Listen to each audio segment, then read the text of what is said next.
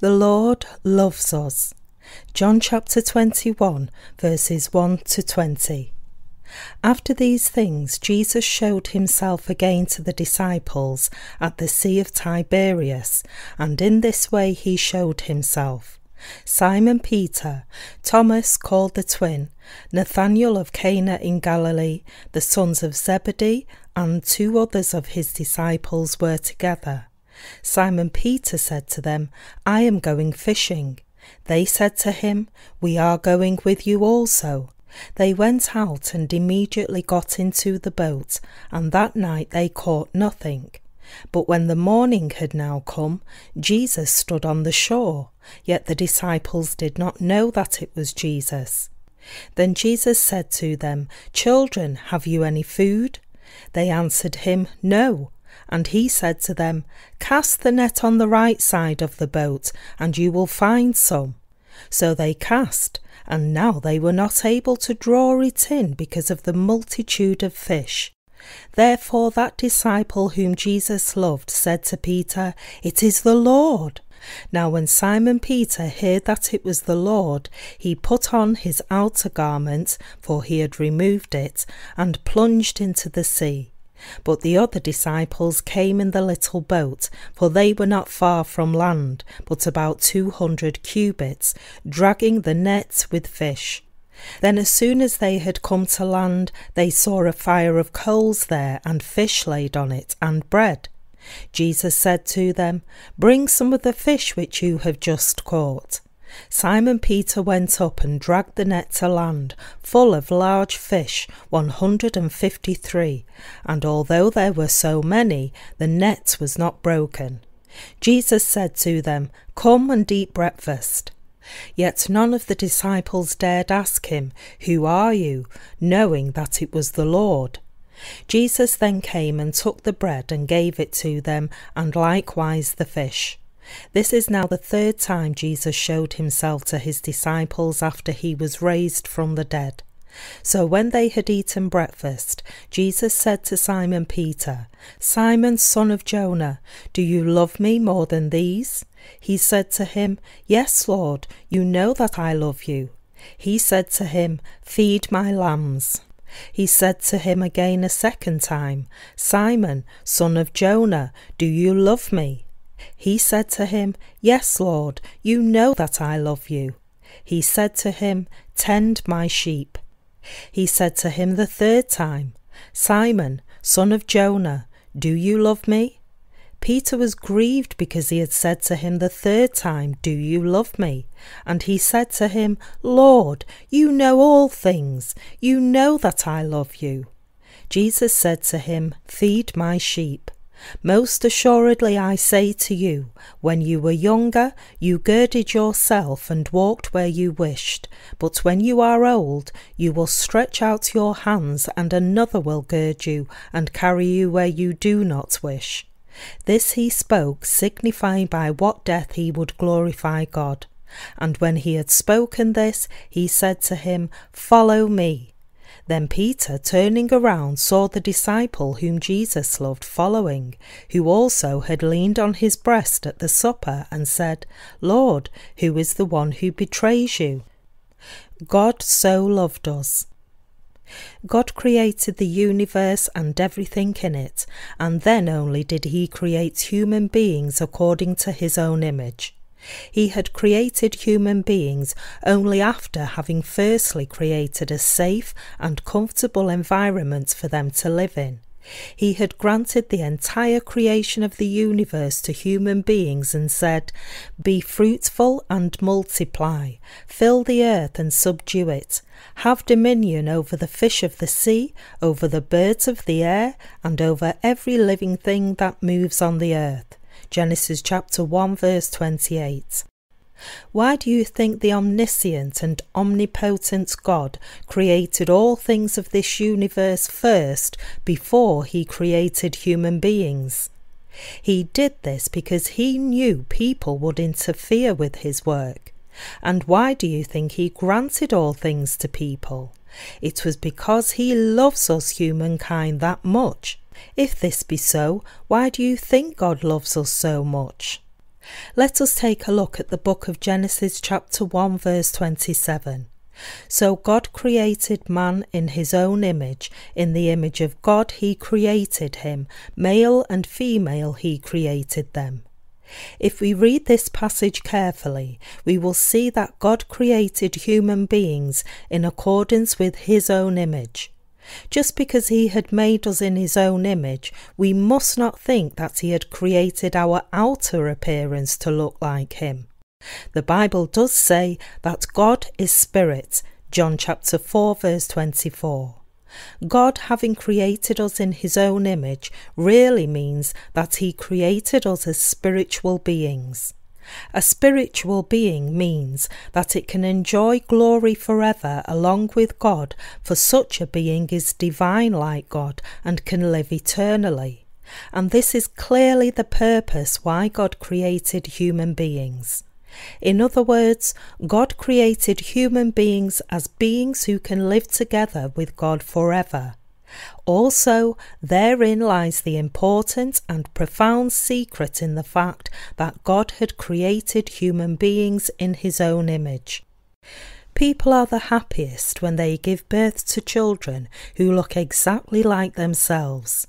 You must have seen parents all so happy when they are told, "The baby looks exactly like his father." If one were to look at the baby and say, "That baby looks just like the man next door," would parents like such a remark? They will most certainly not like a remark like that. If this did happen, they will never let that person to enter into their home again due to their anger. Like this, to parents, a child is their offspring and very precious and valuable because its life is linked with theirs. So we see a parent's love towards their own children is endless, and even if they were to give everything they own to them, they will not feel any regret. Does God love people for this reason? No, not at all.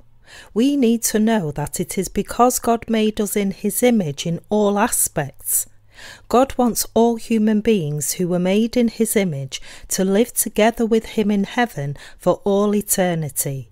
Knowing this, can you imagine just how great his love is?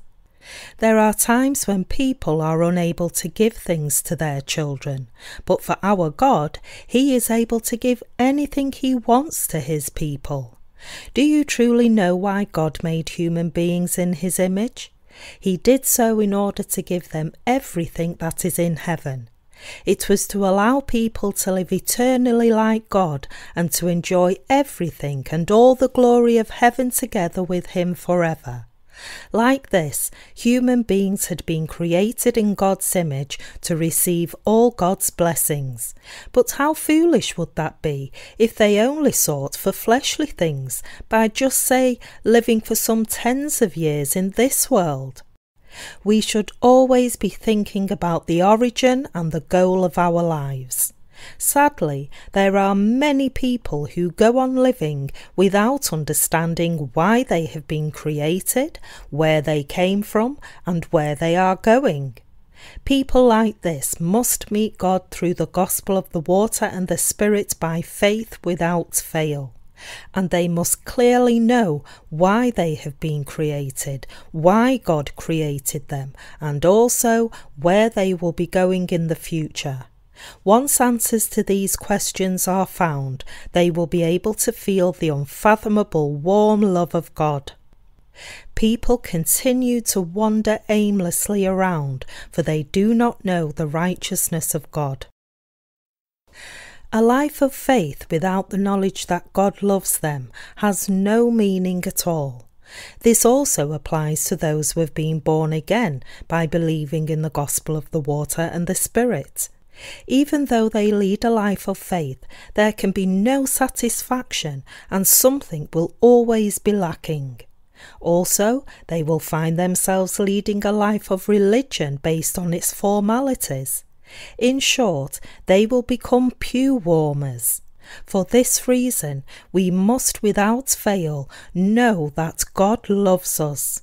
We must know without fail that God has given us, we who are living in this desert-like world, his great and overflowing love through the gospel of the water and the Spirit, and that he has loved us from the very beginning, and he still loves us. That is what God also wants all of us to know. He has told us about his love throughout the Bible. God loves human beings, his creation, we who are less worthy than bugs, so much so that the writer of the Psalm 144 sang this song, Lord, what is man that you take knowledge of him, or the son of man that you are mindful of him? Man is like a breath, his days are like a passing shadow. Psalm chapter 144, verse 3-4. Because God loves each and every one of us, he had his only begotten Son receive his baptism from John the Baptist and gave him up on the cross so that our souls will not suffer destruction but rather gain eternal life. The scripture passage which says that God loved the world means what it says, that God loved every single person in this world. Even if there was nobody else in this world except me, Jesus probably would have come to save me. We must understand that God loves equally, whether he loves just one person or the entire population of this world. A single human being cannot love hundreds and thousands or even tens of thousands of people the same. Because human beings are imperfect, no one can even remember them all. But with God, loving a single person and loving the entire population of this world, which numbers over 6 billion, is the same to him. In the universe, there is nothing God does not know, for God counts the number of the stars and calls them all by name. Psalm chapter 147 verse 4, and the very hairs of our head are all numbered by God. Matthew chapter 10 verse 30. Even before we were even born into this world, God knew everything about us. He sent his only begotten Son so that we may attain everlasting life rather than suffer destruction, because he knew what kind of sin we would commit by being born into this world, and because he knew that we were destined to go to hell because of this terrible sin. For this reason, God has bestowed everlasting life to those who realize and believe in his grace. And that is precisely what God's love is all about.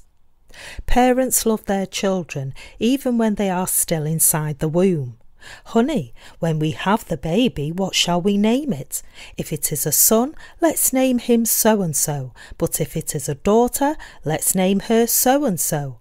Let's prepare clothes and quilts for the baby. And when the baby grows up, which college shall we send it to? I believe raising the baby in such and such a way would be best. They go on planning and preparing the baby's future, but the baby inside the womb does not know who its parents are, and it does not know how much they love it. But despite this, the parents still love the baby. Likewise, even when we did not know God, he loved us. No matter how much sin we may have, God's love will always be greater than all our sins. The reason why God loved us so much is because inside every one of us is a soul which was created according to God's sacred plan and purpose. There is no other reason. Even if children are not as good looking as other people's children and are troublemakers, their parents still love them. When a child is on the verge of death with a serious illness, they worry lest the child should die. Even if a child is physically handicapped, the parents still love the child and take pity on it. No matter how much sin we may have, God does not want any souls to go to hell. He despises sin, but he loves human beings. Even though human beings may be unavailing, and their whole lives may be like a passing shadow, nevertheless in this shadow-like life is a soul. In the eyes of God, any soul is precious. I shall be glorious in the eyes of the Lord. Isaiah chapter 49 verse 5. When I see myself, I am not that special, and in the eyes of others I may seem less special than ever. But God sees me as someone glorious. However, if we do not know the purpose for which God has created us is the soul in each and every one of us, and that God loves our souls very much, we will be destroyed and become misfortunate and lowly like an animal. We must therefore make every effort to find God amidst our busy lives without fail by clearly realizing this truth. It is the same with our lives of faith. Even after being born again, we need to continue to know God's love. It is because our faith is not just some absurd and empty religious faith created by people. God whom we believe in is the actual living and working God. It is true that he has made us from the dust of the earth and of the breath of life, and even now he stands next to us and looks over us.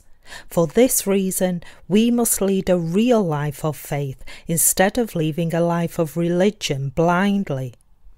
At times, as we go about our things, we become tied up in certain work. Our hearts fall into it, and there might be occasions when we go on living forgetting that God is amidst our lives, that God is alive, and that we stand before God. When this happens, we start leading a lukewarm life of faith, as if we have not received any love, while forgetting how God has loved us. God had warned us against this. In the book of Revelation, he talks about this.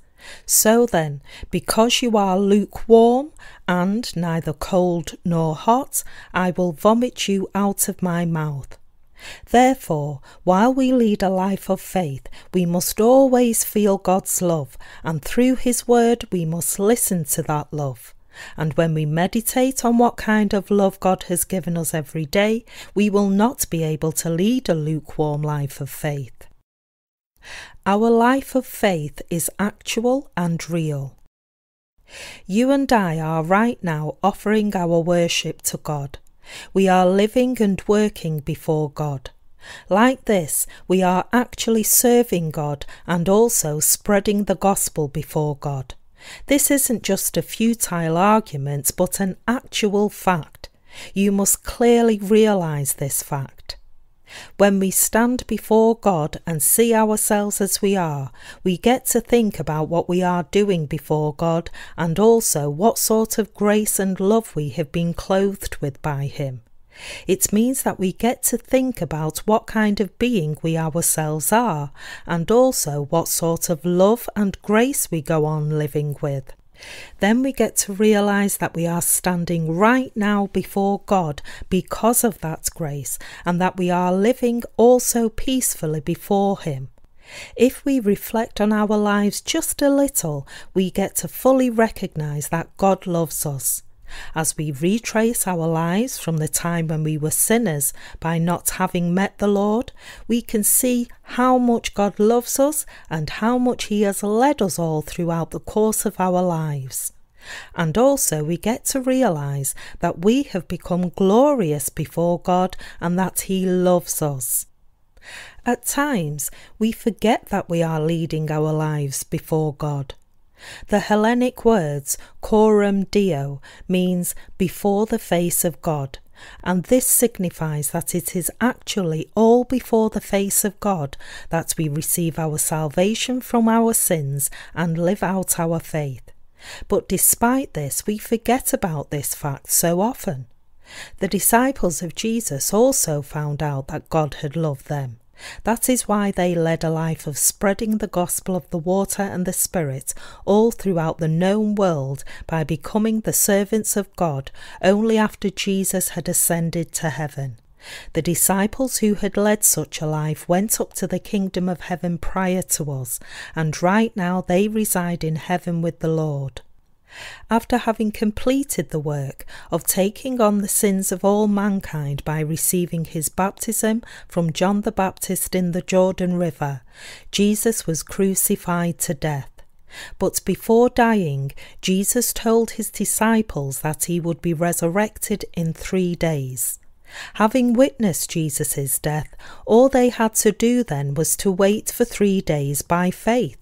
But even though his disciples had heard these words about Jesus' resurrection oftentimes, for as yet they did not know the scripture that he must rise again from the dead, John chapter 20 verse 9, they were not able to fully understand its true meaning. And so, as it is shown in the Gospel of Mark chapter 16, when Mary Magdalene, having witnessed Jesus' resurrection, first told the disciples about it, the disciples did not believe this news at first, even though they were told about it. Only after having met the resurrected Jesus physically later on, they then only believed in his resurrection. And as for Thomas, who had doubted this resurrection for not having been there, believed in the end only after Jesus had personally shown him the spear mark to his side and the nail marks on his hands. Whereupon Jesus said, "Thomas, because you have seen me, you have believed. Blessed are those who have not seen and yet have believed." John chapter 20 verse 29. These are the very words given to us by Jesus. Although we are unable to meet Jesus right now in this world, nevertheless we believe in his existence. We get to meet him through the Bible by believing in the gospel of the water and the Spirit, and also we go on living with the hope of heaven, where we will soon actually meet him face to face. It is very easy to believe in things we can see, smell and touch, but it is difficult to believe in things we cannot see. And this is why Jesus said that we are more blessed than those who would only believe in Jesus only after seeing him with their own eyes. Jesus is giving us infinite blessing, we who believe in the gospel of the water and the Spirit. Having taken on the sins of this world by receiving his baptism from John the Baptist, and having shed his blood before dying on the cross, Jesus is pouring upon us much greater love. Jesus' disciples met Jesus once again. Today's scripture reading tells us about the events where Jesus met the 7 disciples, including Peter, at the Sea of Tiberias. The Bible says that our bodies will be changed into spiritual bodies that are different from the ones we now have when we meet the returning Jesus Christ. Through the appearance of the resurrected Jesus shown to his disciples, we are able to imagine just what our spiritual bodies will be like. As we can see from Thomas having seen and touched Jesus, this resurrected body will have flesh and bones, and it will be seen and be touchable. Also, when Jesus met the disciples at the Sea of Tiberias, he ate food with them, and on his body the scars of having been crucified were all there to see. So we will be able to see a resurrected body that is not different from our current fleshly bodies.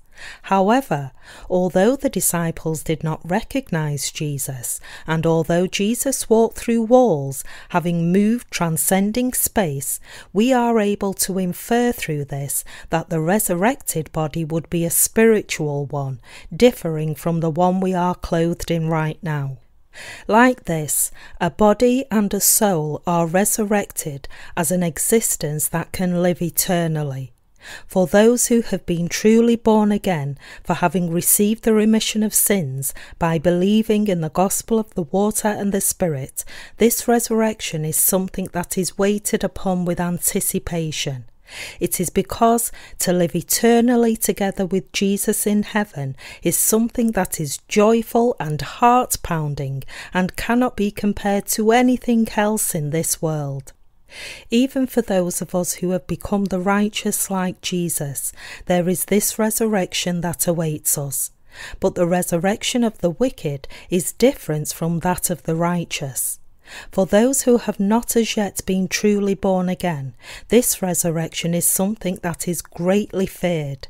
As I mentioned previously, the resurrection of the righteous is something joyous and wonderful, for they will live forever together with the Lord in the paradise.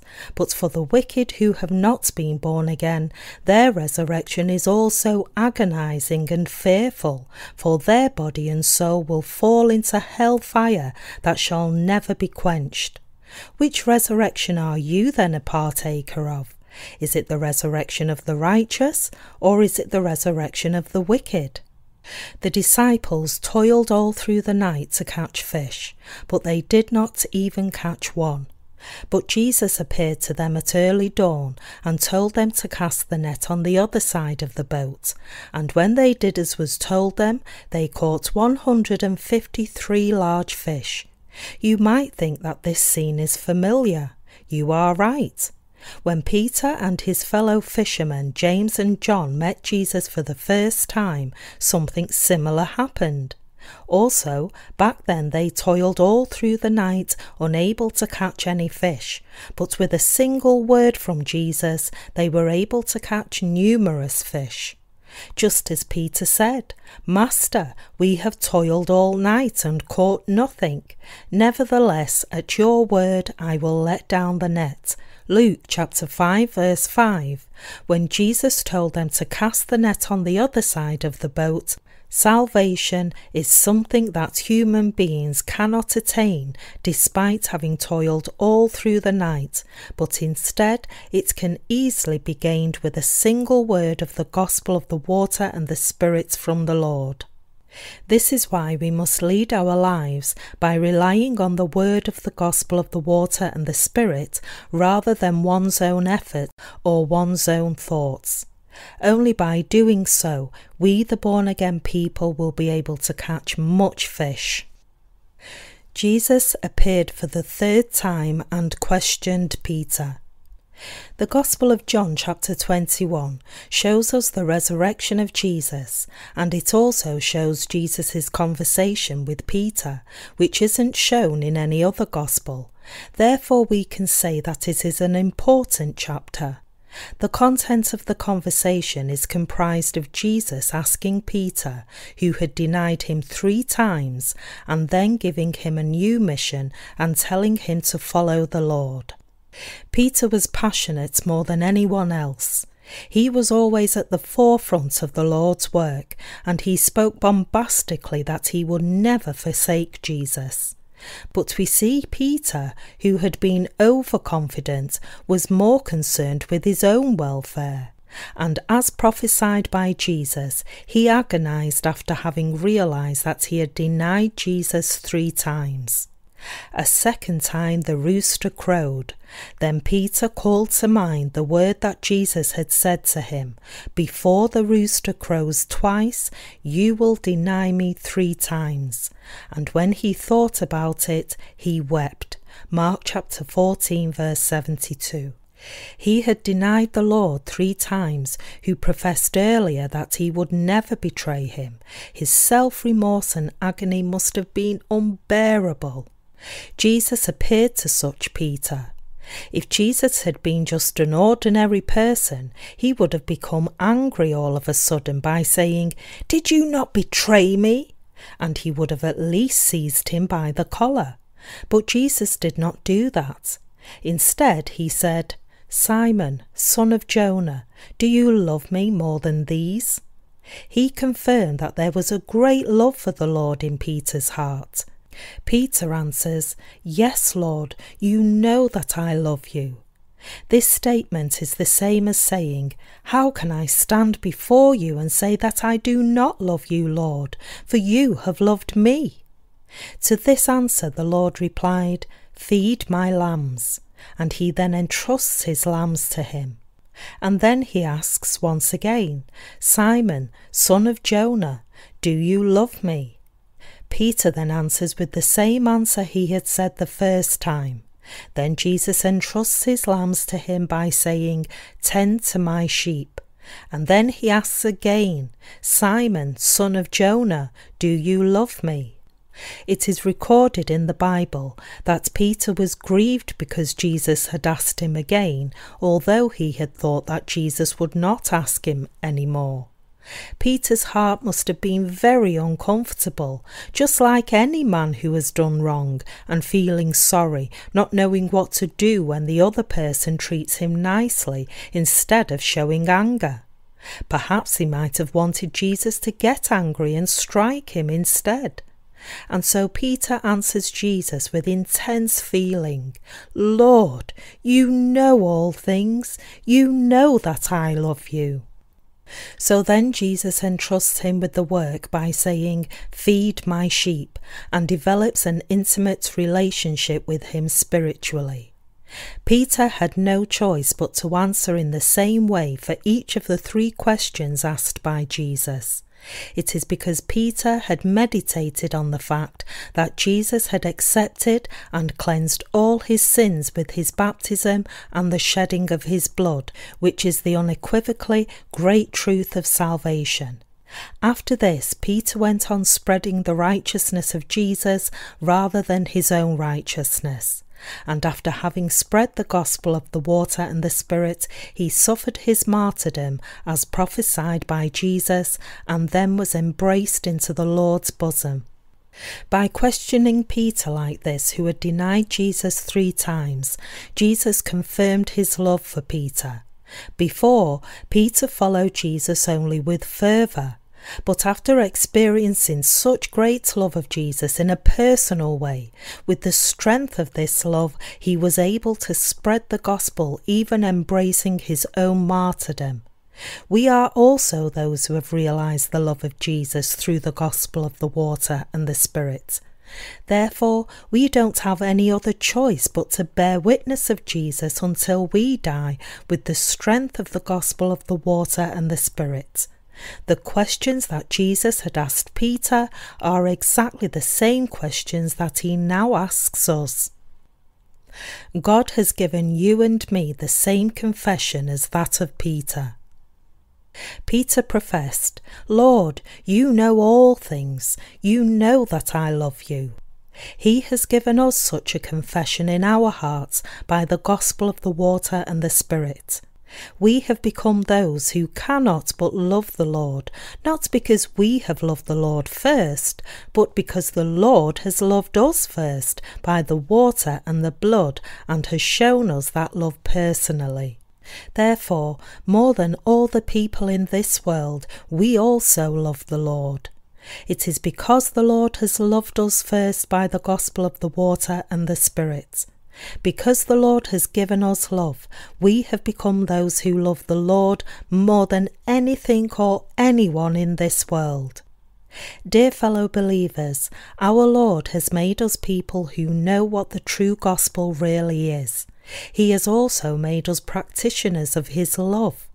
We are believers of the gospel of the water and the Spirit who love the Lord more than any other person in this world. No one in this world is more lovable than the Lord. Is this not true?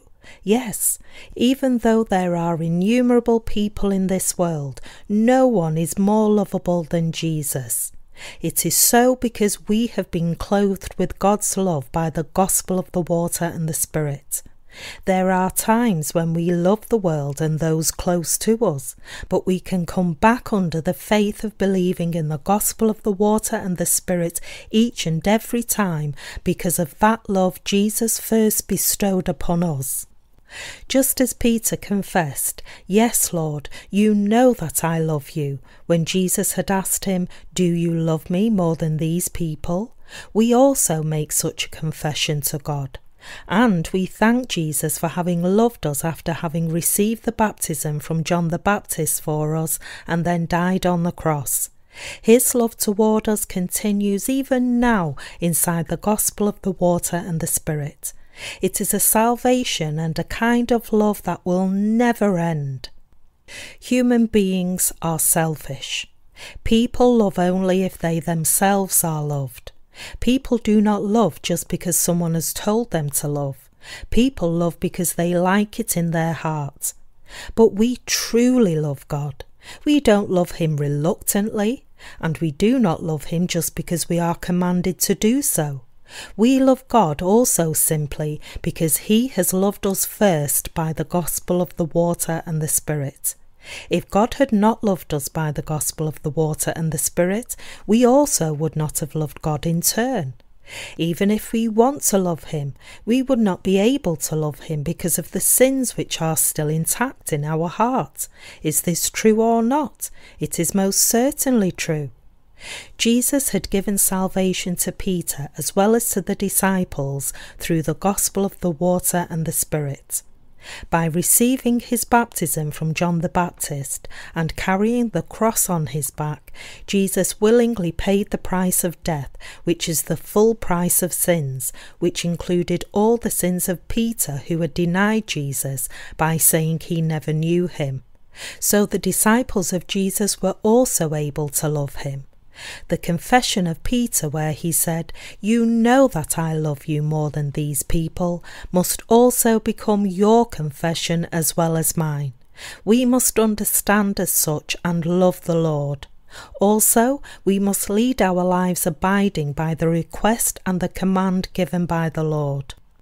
When God created us mankind in the very beginning, he also created us with love.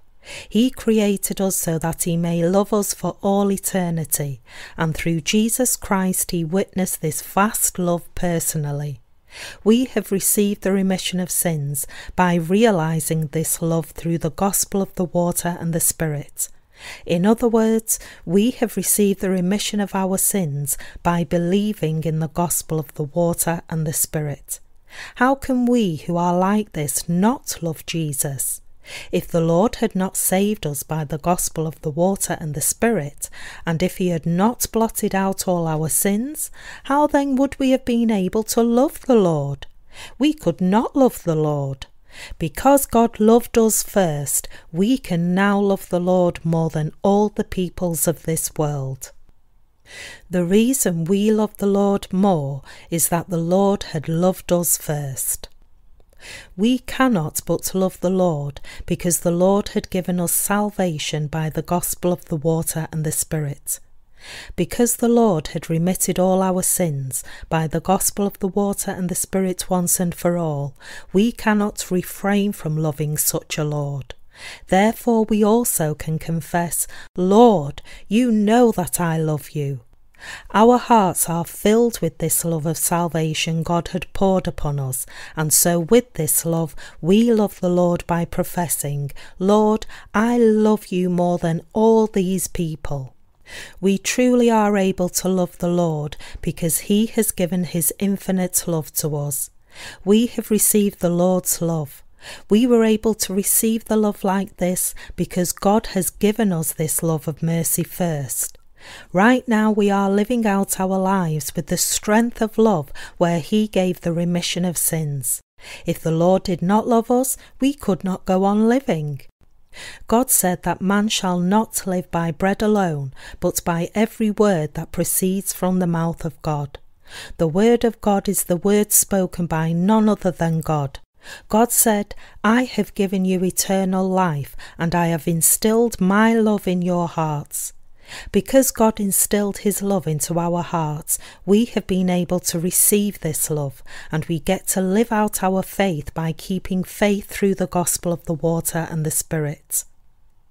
We are wearing God's love. If we do not know God's love, which came to us by the gospel of the water and the Spirit, we will not have the strength to go on living. God saved us from all our sins by the gospel of the water and the Spirit, and not only that, he has given us all spiritual grace because he loved us. And when we do realize and believe in this, we begin feeling in our hearts God's love in action. Also, as we cherish the grace of God which came inside our hearts, we are able to go on living in this world by the strength of that love. Like this, you and I get to go on living by the strength of God-given love. We do not go on living by any other kind of strength. When we go into the fields, we find nameless flowers growing there without anyone taking care of them. This is all possible because God provides rain according to its seasons and grows them with appropriate sunlight and temperature.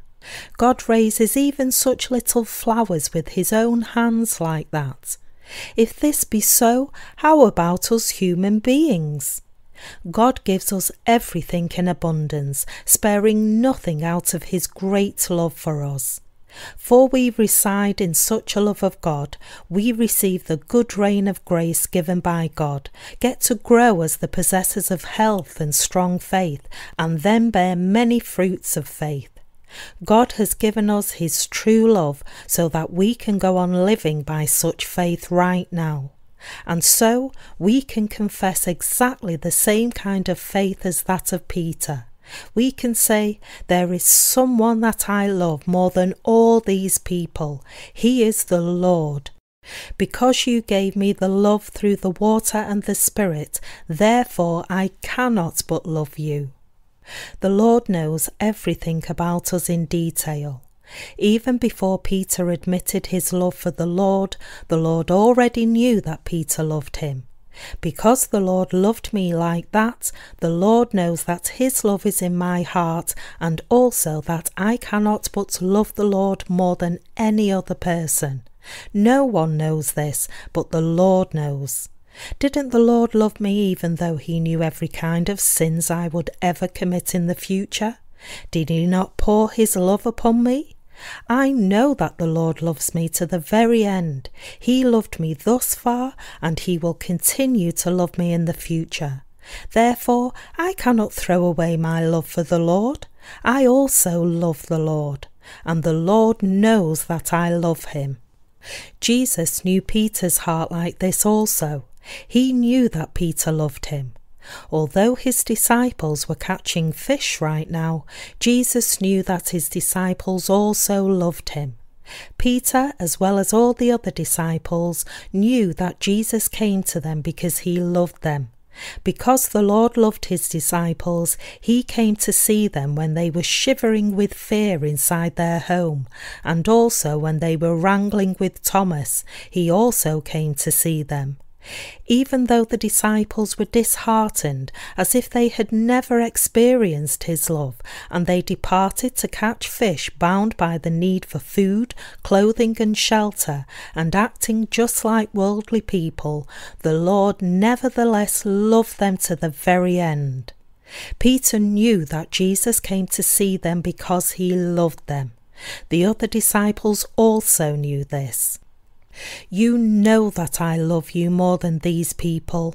Feed my sheep.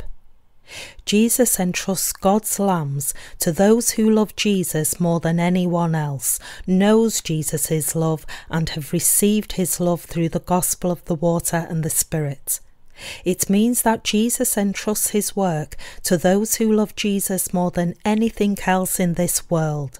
That is why when Peter said, "Yes, Lord, you know that I love you," Jesus replied 3 times, "Feed my lambs, tend to my sheep, lead them." Peter knew that God came to see him because he loved him. He knew that there was no reason for Jesus to come to see the disciples if he had not loved them. He knew that because the Lord God loved them, he came to see them again, and that God would love them to the very end. For this reason Peter believed in him. God loves all those who have received the remission of sins. God gives his love to every single human being. God continues to give his love ceaselessly. Because God loves us, he granted to us everlasting life and the love that enabled us not to suffer destruction for all eternity. As it is written in Psalm, "What is man that you are mindful of him, and the Son of Man that you visit him?" Psalm chapter 8 verse 4. God pours upon us such great love that we cannot but truly be thankful to him. Jesus also has given to us God's love, and even now he continues pouring his love on us. He will never ever forsake us. No matter how weak and lacking we may be, he will never forsake us. At the time when our Lord was receiving his baptism from John the Baptist, he wrote off all our trespasses, and after having taken unto himself all our sins and trespasses, our Lord saved us completely from our sins by being crucified. There are occasions when someone dies by accident in the attempt of trying to save someone else, but it is uncommon to find anyone who is willing to die for someone else's sake. To that extent, to die for someone else is never an easy thing to do. Yet our Jesus gave to us such a great love through the gospel of the water and the Spirit. Instead of resenting us, Jesus carried on his back all the sins of the world by receiving his baptism from John the Baptist, and acquiescently took on the task amidst the extreme pain of his skin and flesh getting torn apart by the whipping with a whip embedded with sharp piercing nails which punctured his skin and tore his flesh. No other love in this world can be compared to such a love of Jesus. God gave us true love of salvation. We have received God's true and genuine love by believing in the gospel of the water and the Spirit. God loves us, and because we have received his unconditional love, we can love God. This is clearly the relationship between God and us. This is precisely what a relationship of love is all about. Our faith is standing on this relationship. Also, this is a perfect love. Therefore, we can neither lose nor forsake God's love. Even though we can be defeated by our own self at times, we have become those who can confess, despite all things, we love the Lord more than anyone else in this world. This became possible because the Lord had given us his love of salvation through the gospel of the water and the Spirit first. We are doing the work of the Lord because the Lord entrusted us with his work. It is because feeding the Lord's sheep, all the while following him, is also the love given by the Lord. Dear fellow believers, we must realize just how great a love God has given us.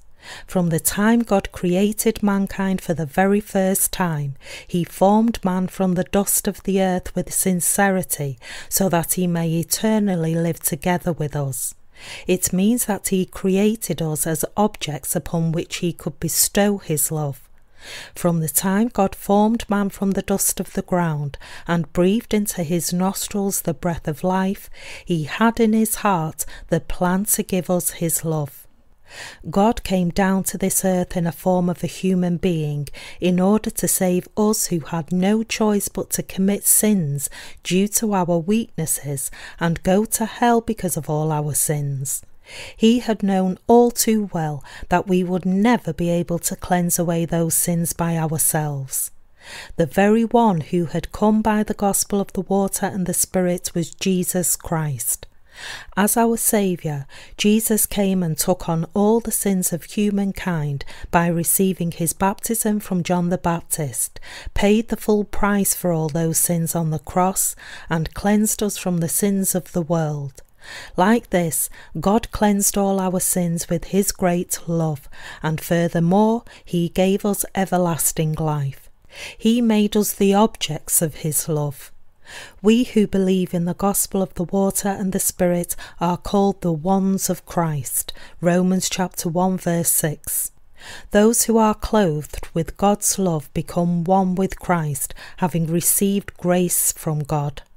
God showed his love by pouring over us his great love through the gospel of the water and the Spirit. God cleansed us, those who are of Christ, by saving us who cannot but sin due to our lacking and weaknesses through the gospel of the water and the Spirit. Those who believe in the gospel of the water and the Spirit have truly become God's children who are clothed in his love. You and I, who are the truly born again, have become those who are of God. Only those who believe in God's love can become God's very own people. Dear fellow believers, through God's love we have become one with Christ. Because God has given to us such a great love, we now are able to lead a life of faith by believing in our hearts with this love. We give thanks to God of the truth. More than anything else, we must be thankful that God loves us. Just as God came to his disciples because he loved them, he intervenes in our lives because he loves us even now.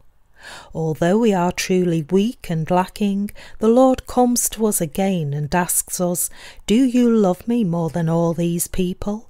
He repeatedly tells us that he loves us through the gospel of the water and the Spirit. Therefore, we truly give thanks to our Lord. Dear fellow believers, let us all together answer Jesus' question. Jesus right now is asking you, do you love me more than all these people? You know that I love you, Lord. Did you not give me love? So I cannot but love you, Lord. Feed my sheep. Let us all make confession again to the question, do you love me more than all these people? Lord, you know that I love you. Having denied Jesus, Peter turned around before Jesus once more, and later on he became the highest leader amongst the disciples. He then witnessed to people God's salvation, grace and love by the gospel of the water and the Spirit. 1 Peter chapter 3 verse 21. Just as Peter had gone before God after having lived as a precious servant of God, you and I must likewise also go before God. We must confidently confess our faith by saying, "Yes, Lord, you know that I love you more than all these people," and we must spread the Lord's love far and wide.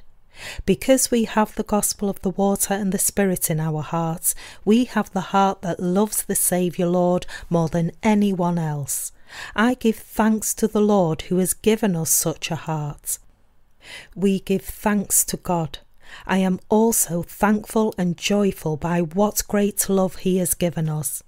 Truly, we don't even realise just how lacking we are and what a lacking life we lead. We are so lacking that we cannot but fall down and break down so often.